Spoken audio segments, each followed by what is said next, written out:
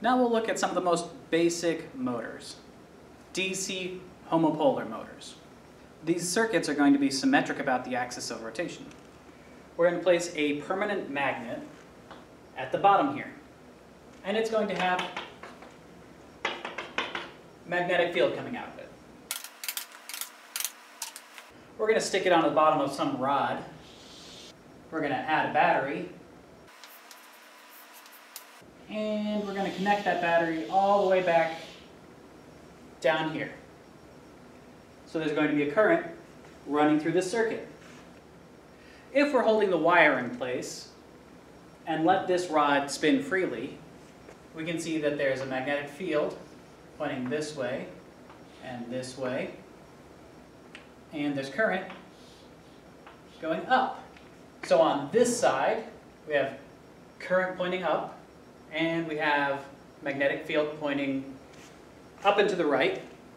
So there's going to be a force directed that way, into the board. On this side, we once again have current pointing up. We have a magnetic field pointing up and to the left. So there's going to be a force pointing out of the board. So the rod is going to want to spin. And since the rod spinning is symmetric, no matter how much it spins, it's always going to be in the exact same configuration, so it'll just keep spinning and spinning and spinning. So in order to decrease the friction, we're going to hang this pointy screw from the battery. It's ferromagnetic, so it actually uses the magnetic field from the magnet to stay hanging. The other advantage is that this thread makes it really obvious when it starts to spin.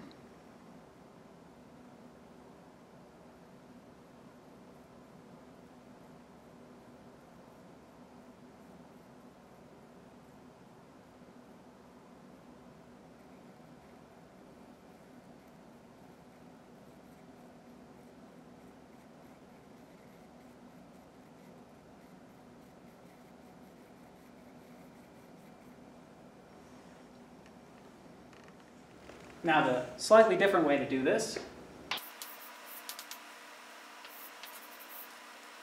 is if we make the rod and the battery the same thing, and we have the wire come down on both sides.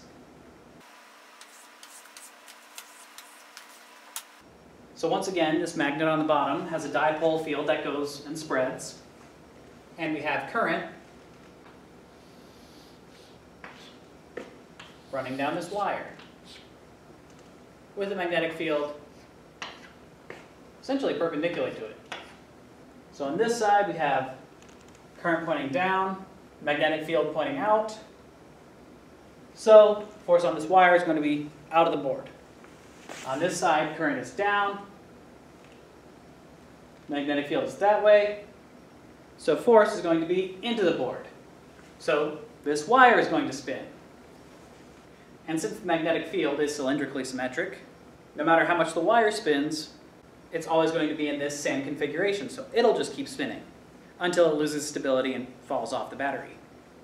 Now here's the battery on the magnets, and here's our little rotor.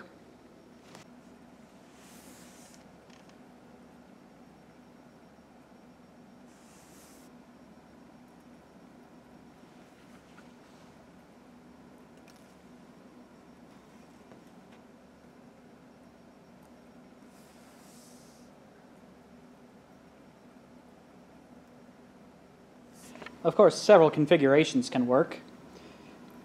Some more pleasant to look at, some more stable.